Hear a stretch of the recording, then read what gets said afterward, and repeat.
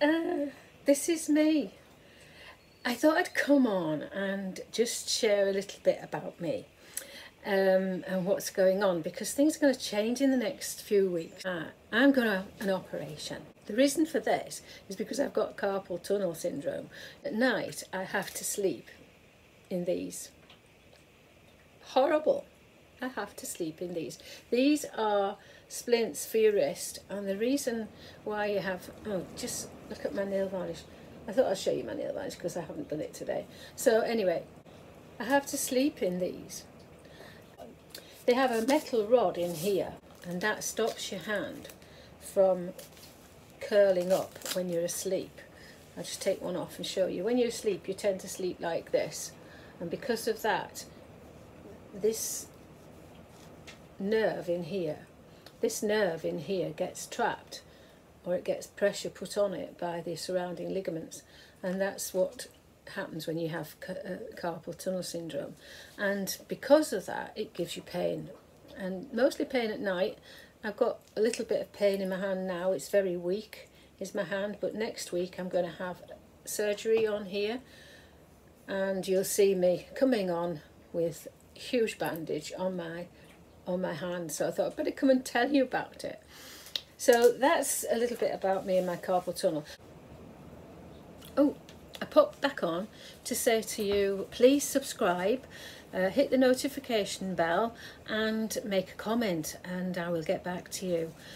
Press the like, that's something else I forget to tell people to do. So okay, bye for now. In addition to the pain that you get tingling in your fingers. Not this one, because the nerve doesn't go to that finger, but these fingers all get tingly, pins on needles, and sometimes it's very painful, and sometimes I have to put my hands in water, just hot water, just to relieve the pain a bit. So I'm just taking this splint off. I'll talk a little about my hat, because I've been doing these videos a long time, and when I first started trying to do some sort of promotion online for latch hook crochet, in the first instance it was latch hook crochet, and now it's Cordcrochet, and it's promoting my Cordmaker. So in the first instance I was told you have to go online, you have to put yourself in front of the camera, and at first it was like, I don't want to do that, how can I do that? And I was in a group, and the rest of the group were just the same, and some people found it easy and some people didn't. But I found it fairly easy. I quite like making these videos.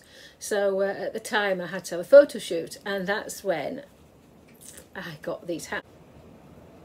Oh, I popped back on to say to you, please subscribe, hit the notification bell and make a comment, and I will get back to you. Press the like, that's something else I forget to tell people to do. So okay, bye for now. I have a red one and a blue one like this. So that's why the hat is there. I've just found it in a drawer. I thought, yeah, I'll go live with that hat on and just talk a little bit about how this came about in the first instance.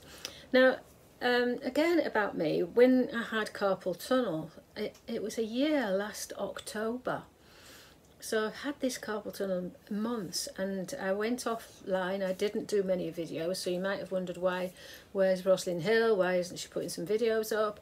I just went for months and months without doing any videos, and during that time I had steroid injections and steroid tablets, and my hair, I lost a lot of my hair, and you might have noticed in some of my earlier videos I had quite a lot of hair. I'm hoping it's going to come back, but if in the comments, if you have any problems like this, just get back to me and say, oh yeah, that happened to me, because I'd like to know if my hair is going to come back having had steroids. But then it could be that I was just ill and run down a bit, and that could be the reason why my hair started to fall out. I had hair all over the place, all over my clothes and so on. But it seems to be settling down a bit now, and I'm hoping that my hair is going to come back. If not, we had a little do yesterday, and somebody says, why don't you have your hair cut?